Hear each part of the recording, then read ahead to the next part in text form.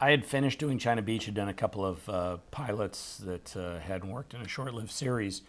Had a agent at CAA by the name of Tony Krantz, wonderful agent, who's no longer an agent, he's now a writer and director.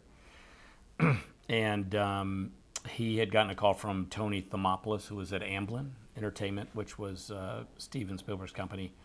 And they'd been going through the vaults looking to see if they had anything that hadn't gotten made as a movie that could be a TV show.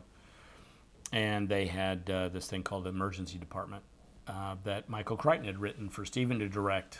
Michael was a medically trained physician and researcher, a scientist, and had done a series of rotations during medical school at Mass General, and had written about that experience in like 1974. This was 93 probably. Tony Thomopoulos had found this in the vaults and sent it to CAA. CAA had said, well, John knows something about medicine because he just did China Beach. Sent it to me, and I loved it. I thought there's really a show in this. It was very fragmented and chaotic and didn't really conform to what people were sort of looking for at the time. But I responded to it, and he said, well, you'd have to meet Crichton, see if he wants to do it. And I met Michael, and we hit it off immediately and became friends right up until his death in 2008. Because I said, I think there is a TV show here. Now, nobody else seemed to think so once we went out with it. Tony and I and Tony Krantz, both Tonys, Tony Thomopoulos and Tony Krantz. And Michael, we pitched it everywhere. Nobody would do it. We pitched it everywhere twice, actually. And then Jurassic Park came out, and NBC offered us a 2-hour movie as a backdoor pilot that they didn't really plan to do as a series because they figured they could sell it off of Michael and Steven. And so we made it, and I brought Rod Holcomb over as a good friend who had done the China Beach pilot, wonderful director.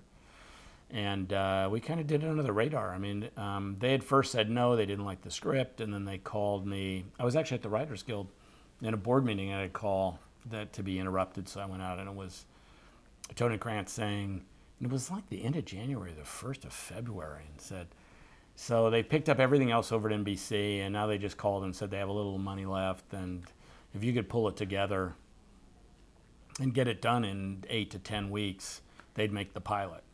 And I was like, okay. And I was already doing another pilot at the time for ABC. So we pulled it together and really did it under the radar. Turned it in. They hated it. They were very public about how much they hated it. The lower level executives, who are now all running networks, were supportive of it. That kind of sounds odd to say now, but the 3 lower level executives were Kevin Riley, who was the VP of drama, David Nevins, who was his director, and John Landgraf, who was the manager in the department. They were supportive of it, but the others were not. They never gave us notes because they hated it. They said, we're not going to waste your time. And then we tested it, and it tested really well. And to their credit, they said, oh, what do we know? It tested really well. Gave us a great spot on Thursday night, and we went off and made it, and it was a real whirlwind. I was almost not involved because I was in a position where I was supposed to be exclusive if it got picked up to the ABC show, which was a great show. We really enjoyed that. I had written with a wonderful writer by the name of Wendy Goldman. It starred Bill Macy, and that's how I knew Bill. And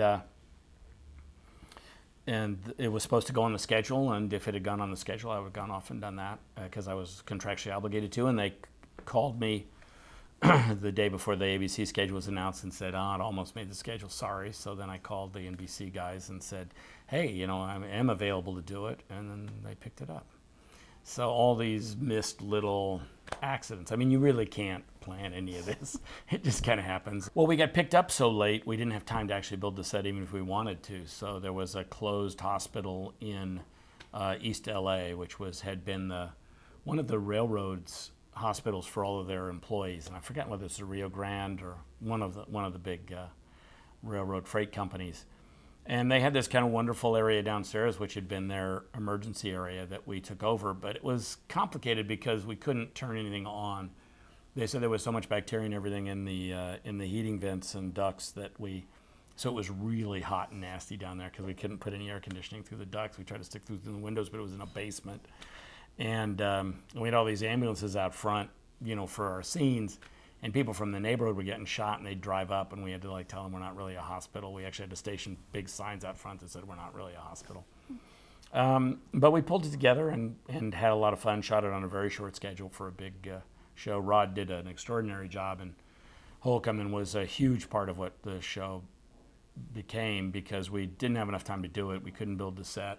We didn't have enough time to do it any way other than he just said, you know what I'll do? I'll just pick up this Steadicam, I'll move around, shoot fast. Pre-light everything so that everything looks vaguely crappy because there's no space in this to put in lights and to really light people. And that's what we did. Mm-hmm. And Tom Del Ruth, the DP, came in and lit the whole thing. He ended up doing West Wing as well. And we just put stuff into the ceiling fixtures and turned on the lights in the rooms and shot it. And it felt real because it was real. It didn't get any realer. It was, we were banging into things and smashing into things. And when it got picked up, we rebuilt the set at Warner Brothers, but we only enlarged the walls a little bit. We didn't change the colors. We put in all this crappy tile that had been there and lived with it for 15 years.